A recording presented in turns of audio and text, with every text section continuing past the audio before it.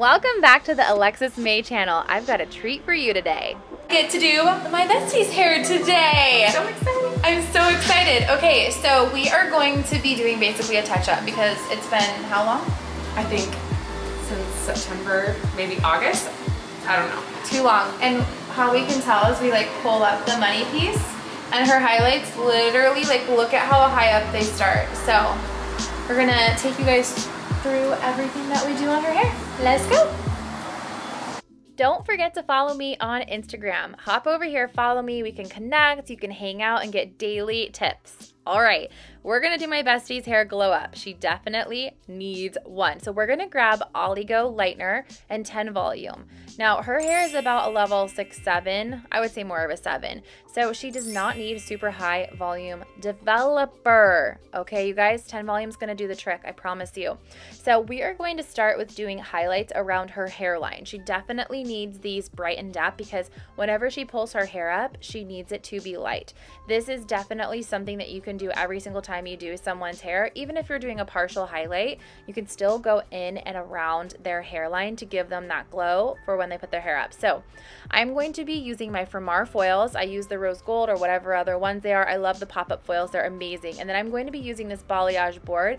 Everything's going to be listed down in the description box for you guys. I'm taking very thin sections. I'm using a diagonal back, so higher towards the face, lower towards the middle of the nape area, just following her natural hairline. I'm going to take a baby light section and then I'm going to put that foil on that board so I can really easily be able to color this area without it moving all over on me.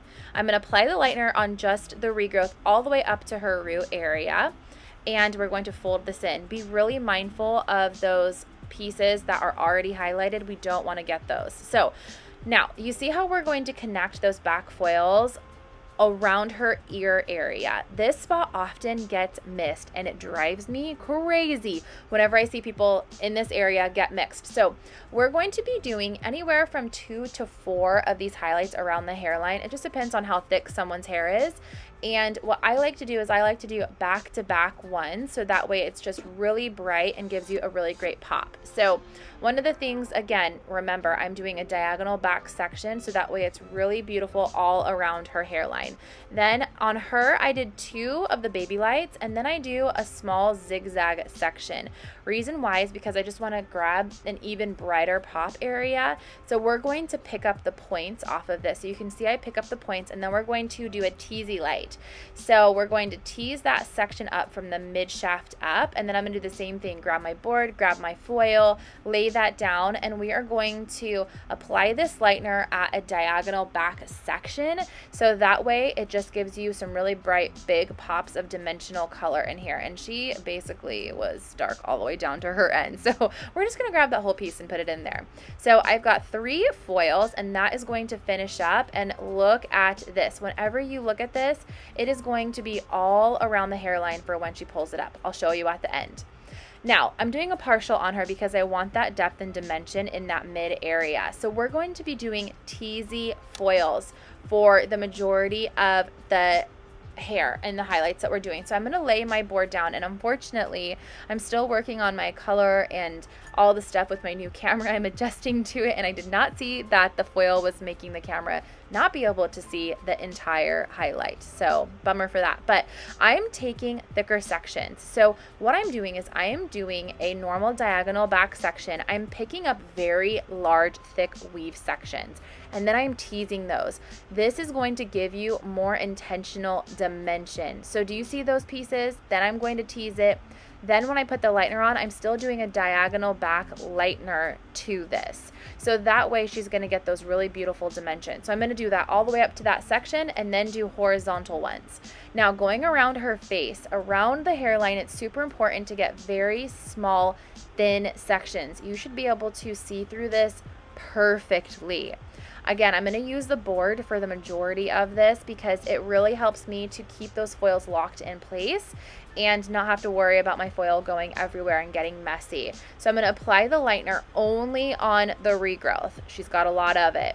And then I'm going to fold this up in there and lock those sides in so that way I do not have to worry about it moving anywhere on me. So that way we're not getting bleed spots or anything like that. Typically for around the hairline, I do as many foils as needed to just give that bright pop of a money piece. Anywhere from 3 to 6 foils depending again on the person's hairline, because remember, these are finer sections, so we don't really need to do anything too crazy. So after I've done all of these foils, that's when I start to go in and I do my teasy foils again at a diagonal back section. So that is what I'm going to start doing through the rest of her hair. And it just, again, depends on the person's hairline. So you can see I've picked up some pieces. Remember, you want to still keep depth in there. You don't ever want to take someone too blonde if you're wanting to do a faux balayage and have those dimensional pops in there. Too much can take that away and make your client just look like a blonde. Not even keep any of that beautiful dimension, because whatever makes hair look lighter is darker pieces next to it. So in and around her front hairline, I'm going to take a middle section. She's parts in the middle or she parts on the side, all over. So I want it to be even on both sides. I tend to go at a diagonal back section again. This is my favorite sectioning because I know that all around the hairline is going to be colored. And this kind of goes again with the natural way the hair falls around someone's face. That is key and super important. I'm again taking very small sections that you can read through, and I'm doing a baby light stitch around her face. I'm taking this all the way up to the root area and coloring anything that needs to be lightened, being really mindful that this is the front of her hairline and I don't want to overlap.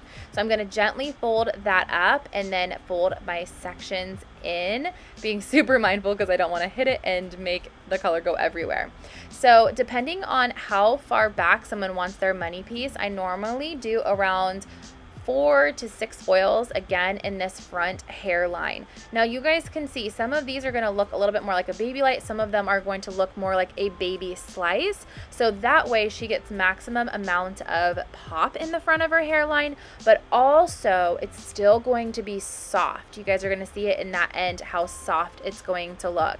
And what I like to make sure is that from the middle section of the part to the other section of the part on the bottom, towards that bottom section, it's going to all reach, so that way there's no black holes or spaces in between.